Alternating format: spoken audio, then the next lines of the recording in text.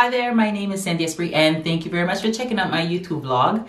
Today I am going to do something a little different. I'm going to show you how I clarify my hair. This is my hair clarifying routine video and I will be explaining what I do, the steps that I use, and pretty much where I got like the inspiration to do it. As always, please do not forget to subscribe. It's a big red box that has the word subscribe in it. Just click it, share it, like it, give it a big thumbs up if those are the kinds of videos that you like to watch. So we're just gonna go ahead and just jump right in.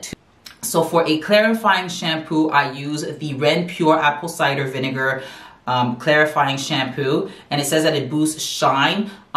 Personally, that's not why I use it. I use it because I need my hair to be squeaky clean, and I mean, but I only do that once a month. And what that does is it's gonna reset my hair, get my hair back to its like original state where it's free from all of the oil buildup, silicone buildup, all of that toxic, like environmental toxins, whether we're talking about pollution, whether we're talking about grime, you know, sometimes even the stuff that gets in our hands because we love to like give ourselves some scalp massages. You don't know what you're picking up. I have kids who love to play with my hair when it's out because it's so fluffy and it's so soft to them, so they just put their hands in there. And so in this video, I'm using the Ren Pure Apple Cider Vinegar clarifying shampoo, and the reason I bought it, is because I was actually looking for a different clarifying shampoo, but where I went to Walmart and they didn't have it at Walmart at the time, and so it was between the Ren Pure or another one, and I checked out the price and the size versus like I'm frugal, so price tag. First thing I look at when I'm trying something new is the price. I checked out the price and I thought it was a good price for the quality or the quantity of product that I was going to receive. And I also checked out the reviews. And that's one thing I do when I'm trying out a new product. I have to see, what are the people saying? What are they saying about it? This is really, really big for me because most of the time people aren't going to leave positive or negative reviews just for kicks. Most of the time people actually say the honest truth. Like, what is a company gonna do? Like, show up at their house and beat them up?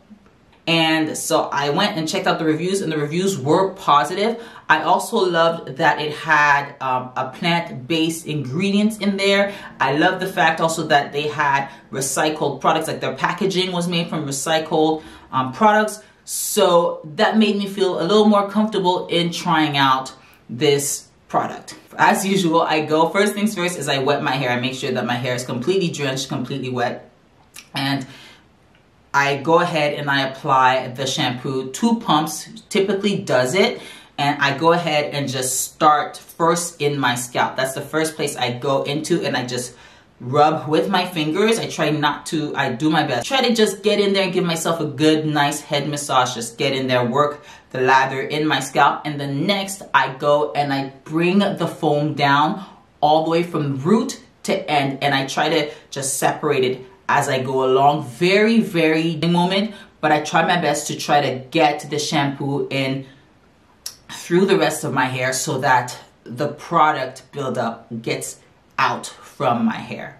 And I do that 2 times to make sure that my hair and scalp. But right away I noticed how light my hair felt. It just felt really light, like there was this, it was carrying a burden of buildup, and just not having anything in there just lightened the load on. In terms of this particular shampoo, I did like it. I personally think that it does the job very, very well in terms of cleaning.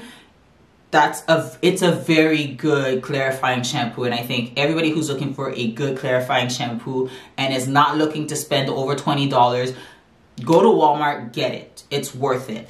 The only thing for me personally is I did find it to be very heavy on the fragrance, and I wasn't a big fan of the fragrance.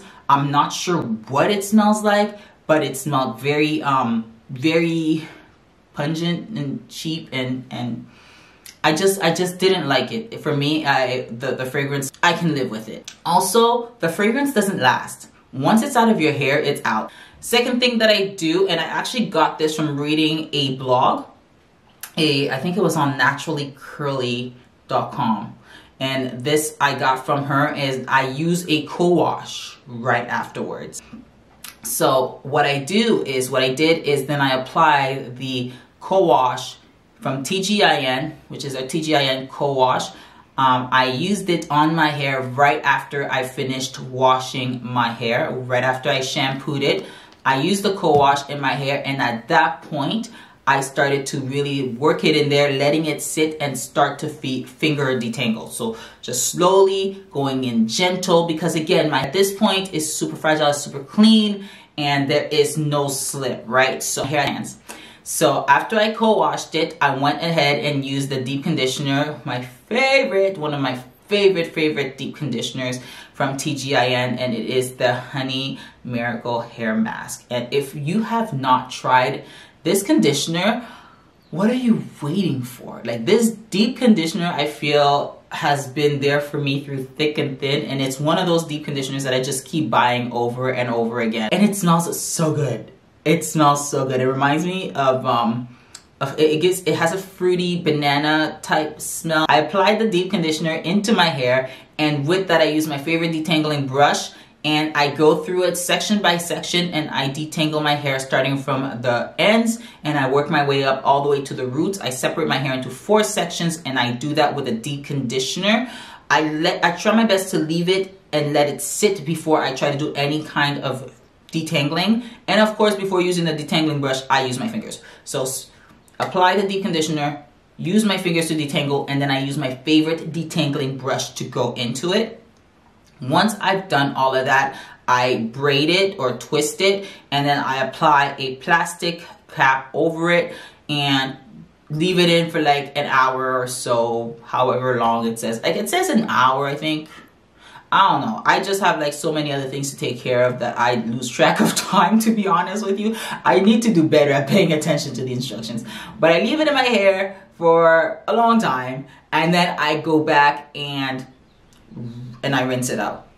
And right away, guys, after I've done these 3 steps, rinsed, done all of that, my hair is moisturized, it's hydrated, and it's light. Like, it's so fluffy. My curls are back, they're bouncing, and all that's left for me to do is just put in a leave-in conditioner, and not much.